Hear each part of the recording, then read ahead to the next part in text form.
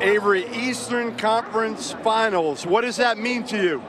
It means a lot to us. I mean, it's a goal that we wanted to, accomplish all year, and now we're here, and now it's time for us to make some more noise and continue to play hard Celtic basketball. This is what this city's about, winning, and, that's what we want to represent. 18-2 run, the end of the third quarter, early in the fourth. What was the difference? Kelly Olynyk, Isaiah Thomas making plays for our team.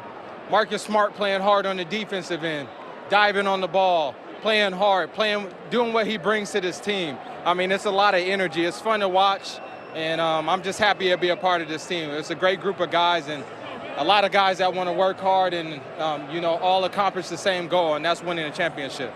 I don't know if you heard the chants at the end. We want Cleveland. Yeah, I heard it. What do you think of the Cavs coming in and your chances of beating them? I think we have a great chance if we continue to play the basketball that we played tonight. If we're playing hard and we're solid and playing hard as a team, I think that we have a chance.